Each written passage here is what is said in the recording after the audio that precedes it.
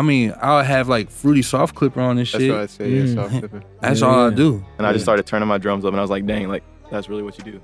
And soft clipper. Soft clipper. Yeah, soft clippers, bro. What's good, Logic Gang? It's CJ Beatz. We're back at it again today. Today, I'm going to show you guys how you can achieve that soft clipping mixing technique in Logic Pro X right after this.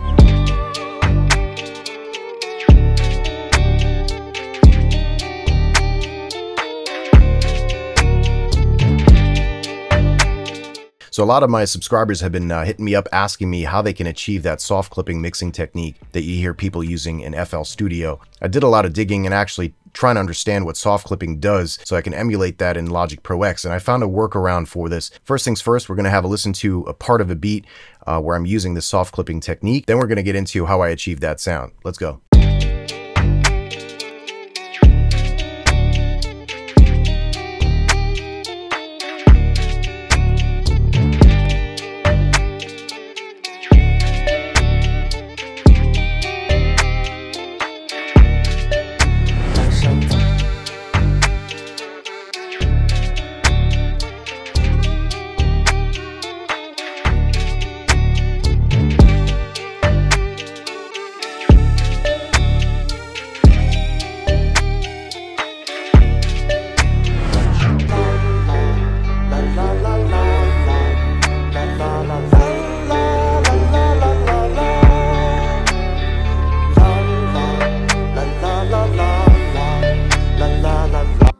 As you can tell, the kicks are, hitting pretty hard, almost to the point where they're distorting, but the distortion on this actually sounds good.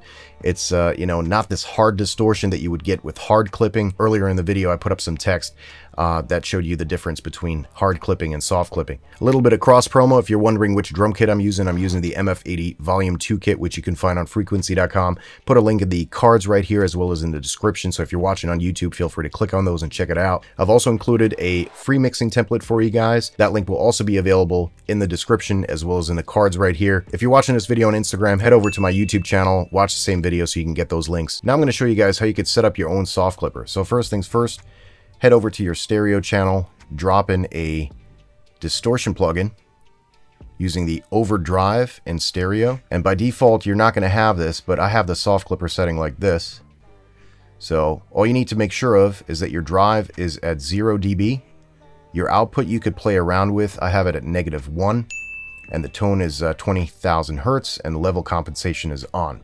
That's really all you need to do in order to achieve that same soft clipping effect in Logic Pro X. Thanks so much for watching this video today. I really appreciate you taking the time. If you have any questions or whatever it is, put those in the comment section. Don't forget to like, subscribe, and hit that notification button so you're notified anytime I upload some new content. Generally, I go live once a week where I listen and critique your music. So if you want to join us the next time, make sure to hit that subscribe and bell button on my YouTube channel. Thanks again for watching. My name is CJ. I'm out.